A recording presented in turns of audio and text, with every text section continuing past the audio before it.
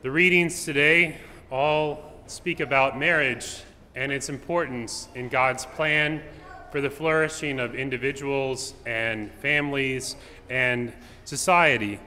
And that it's important for us to remember that the teachings of Jesus and his church about marriage constitute an important key to the gospel. We can't leave this out. It is something very important. So we should strive to understand what he teaches and to live what he teaches and to hand on to future generations what Jesus taught us. This past week we've been going through some things in the office and we came across some old photographs, and some of them were from a wedding that happened here in 1957. It's very beautiful pictures, beautiful day, and we can all think about the days of weddings, and how joyful they are. Many of you who are married can think about your own wedding day and all the joy that it brought with it. And this wedding took place 67 years ago, and I've been thinking about what has changed in those past 67 years. And we know that today less and less people are getting married, and less people are getting married in the church, and people are getting married later in life. And there are many reasons for all of this, some good, some bad. But one thing that I want to propose today for us to think about is a simple idea, and that is how we see marriage in our life. Whether we see it as a capstone achievement in our life or a cornerstone to constructing a happy and successful life. Either a capstone or a cornerstone. And this isn't my own idea. Much of what I have to say today comes from the research of many sociologists. But what is a capstone understanding of marriage? That is exemplified in the statement, well, I will get married when everything in my life is perfect. When I have personal, psychological, financial stability. When I have finished my education. When I have a good job. When I've bought a house. When I've paid down my debt. And you could add more things. Then I will get married. And many people have followed this route and, of course, have successful marriages and families. But in general, this presents challenges for us. And so I want to mention just three. If we have this capstone idea of marriage, it can lead to ineffective preparation for marriage. Because if you spend the majority of your young adult life thinking about yourself, then it can become a harder transition to marriage, which is all about self-giving love. And it can also create a history of multiple relationships, which is detrimental towards future marriages. Secondly, it can lead to a resequencing of family formation. People can begin to live together, they can cohabitate before marriage, which statistically speaking is detrimental towards marriage fidelity and stability. And it can lead to what they call the sliding effect. There's that song today, and it says, you meet a girl, next thing you know, you're moving in, next thing you know, you're proposing, next thing you know, you're getting married. And meanwhile, you've never actually given it a lot of thought and made a good and purposeful decision for that marriage. And so that is, you've just slid in your way into marriage. And that's not always good. And also, it can lead to, of course, having children before marriage. And none of these things doom anybody, and we shouldn't look down upon people in these situations.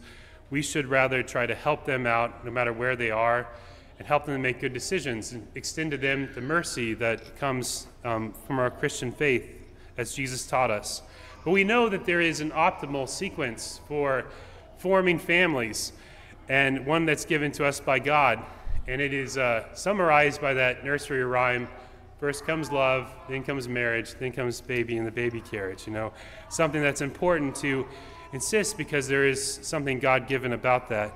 And third, this capstone idea can make marriage seem unattainable because it can say that there are so many hurdles that we have to cross first to be able to get married. Or we can hear people say, I can't afford marriage, to be married, which means that they can't afford a really expensive wedding, which today is kind of the norm. On the other hand, we could see marriage as a solid cornerstone on which to frame together the walls, windows, and rooms of a meaningful life for a couple and their children. And this has its own challenges too, but it represents an important model for marriage today. And a few considerations about this. First of all, couples that are going to be married need to have maturity. We're not advocating for immature people becoming married. They need to have some requisite maturity. Secondly, it's important to carefully select a spouse.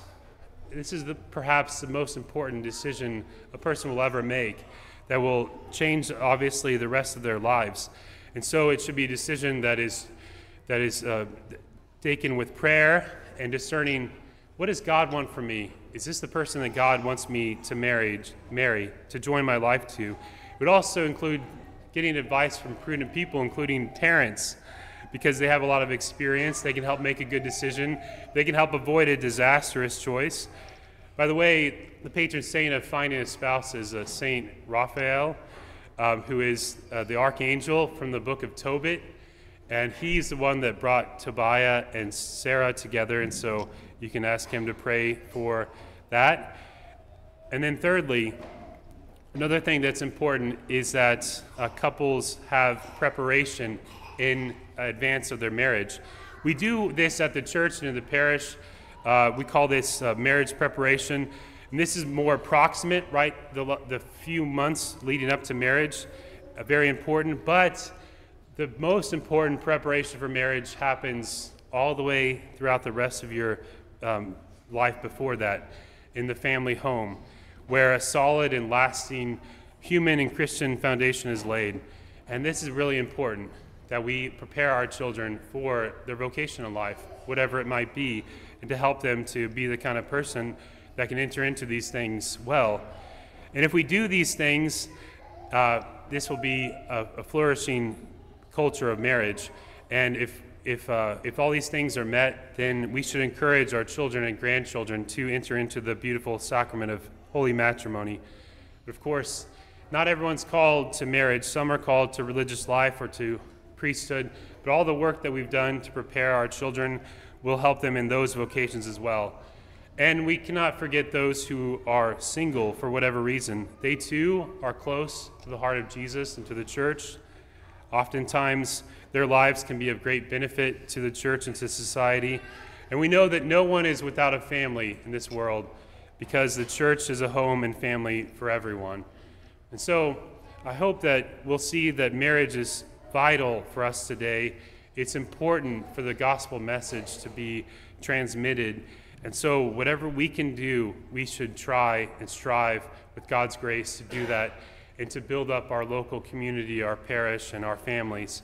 So it's very important, and we can all have a part to play. If we work together, we can make this a beautiful and thriving culture of formation for marriage, priesthood, religious life, whatever our children are called to.